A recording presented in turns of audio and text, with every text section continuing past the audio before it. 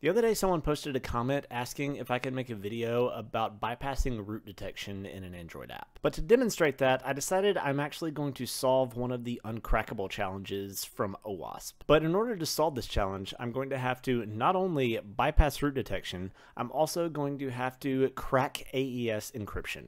So let's get started.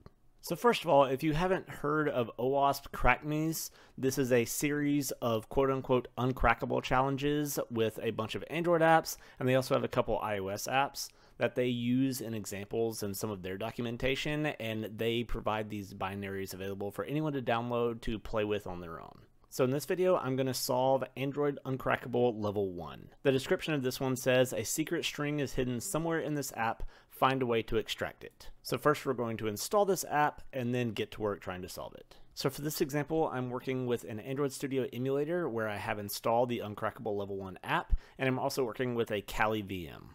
So first things first, we're going to try to launch the UnCrackable app and see what happens. So I click on the app, and it says root detected. This is unacceptable. The app is now going to exit. So the first thing we have to do is bypass root detection. And there are a few different ways to do this, but I'm going to use Frida to do this dynamically. If you saw the video I made a while back where I used Frida to bypass SSL pinning, you may remember that I talked about the Frida code share, and we're actually going to use the code share again to bypass root detection. If you search through the code share, you will find a project called Frida Antiroot. And if you see the command at the top of the page, it shows you how you can use this to bypass root detection in your application. But to run this, we need the name to use for your binary, and this is going to be the package name for the app that we're trying to bypass. So you are going to need to have the Frida server installed on your mobile device to do this. And I went over how to do that pretty in depth in the SSL pinning bypass I made with Frida a while back. But just a quick refresher, in order to get the server installed, you need to go to the release pages, which is linked right here, and then download the Frida server file that is appropriate for your device. Then you're going to uncompress it using this command right here, and then you're going to install it on your device using ADB, and then run the server with this command right here. Once you have Frida installed, we want to just make sure it's running by running a little smoke test, and we're going to do that by running frida-ps-uia. This should return a list of all the processes running on your device, and if you look over on the right hand side, it tells you the package names as well. And if we look down at the bottom, we see UnCrackable 1, which is the app that we're trying to crack, and we see right next to it, here is our package name, and that's what we're going to use for our Frida code share command. So now that I have my package name, I can run my Frida command. This is going to be Frida-codeshare, the name of the project from the code share, -f and the package name of the app that we're working with, and then -u, which is for USB because we are connected over ADB.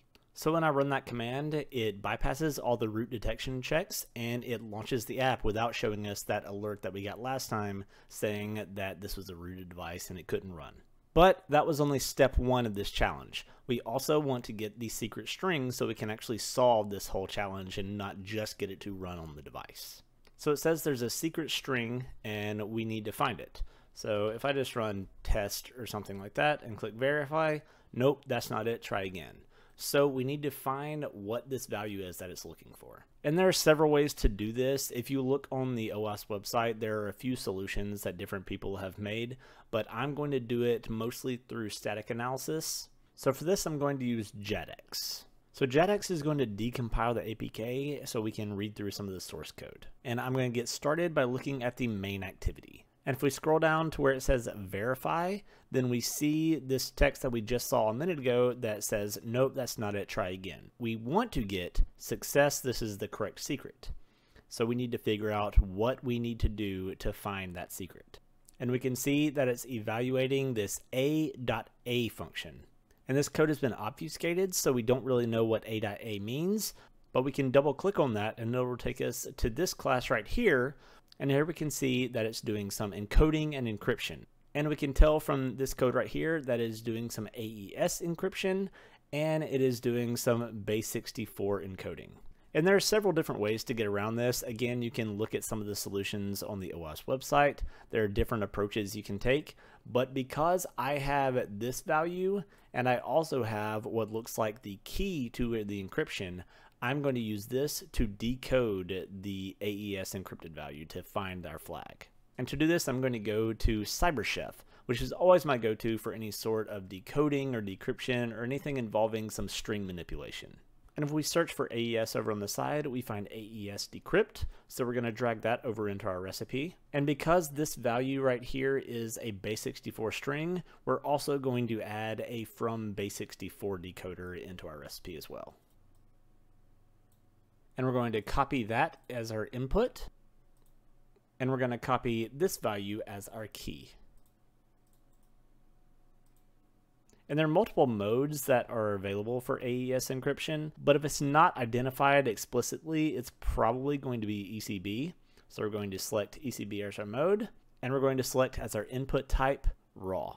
And now we just decrypted that value using AES decryption with this key, and the output is I want to believe. So if we go back to our UnCrackable app, we want to type in that value, I want to believe. Click verify, success, that is the correct secret. So now we have solved UnCrackable Level 1. First, we had to use Frida to bypass root detection just so we could run the application on our device.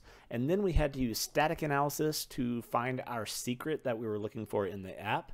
And then we had to break that AES encryption in order to find the original value that it was looking for. So like I said at the beginning, there are multiple uncrackable challenges like these from OWASP, and I might end up making videos about others. And also, this was originally mentioned in a comment on an earlier video, so if there are any things like this that people want me to go over in a future video, put them in the comments and I might end up doing them.